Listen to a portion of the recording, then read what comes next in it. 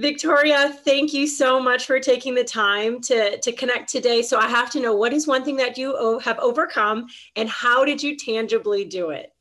Yes. So one thing I have overcome, my issue was delegating tasks in business. Mm, It's so hard when you have birthed something and it's like your baby, but you need help. You can't do it all on your own. And I know that a lot of women experience this, whether it's in business, at home, whatever it is. We want to have control over everything. But I realized I couldn't do that if I wanted to grow. So mm, the one thing that I did was the first thing I did to get over that was I took a look at my to-do list and I like really looked at it. It was long. Getting longer as the days went on. And it was almost a reality check to say, hold on, there's no way. There's right. no way. You need help here. You need help.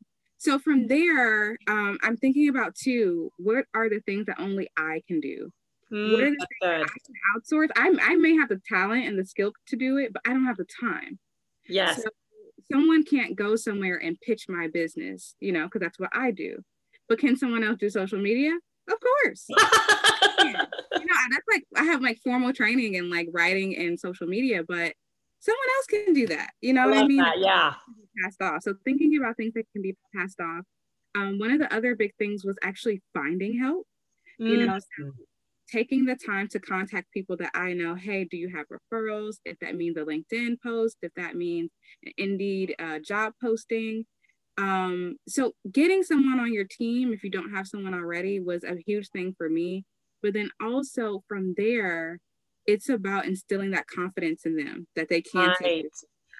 That's And good. I think I was able to do that by giving them smaller tasks to start off with.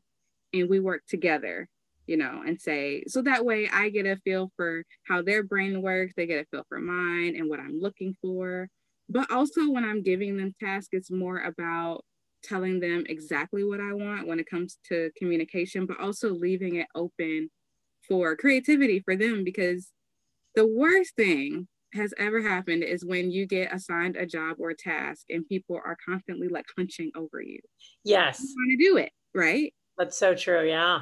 You want to do it. So you need to trust this person that you hired them to do the job and do it well. So from there, it's about giving them that freedom to say, like, okay, this is what the needs are, but please put your own spin on it. Please make Mm, it as pretty and as sparkly as you want in your own way that only you can do. So doing that. So with that communication piece in there. And then lastly is stepping back. Like it's so hard. It's so hard. But even recently, I had someone take over a project for me and I was telling her, I can't tell you how good it feels to have this off my plate. yes. It feels so good. It's so refreshing. And now I can think about the things that only I can do that other people can do.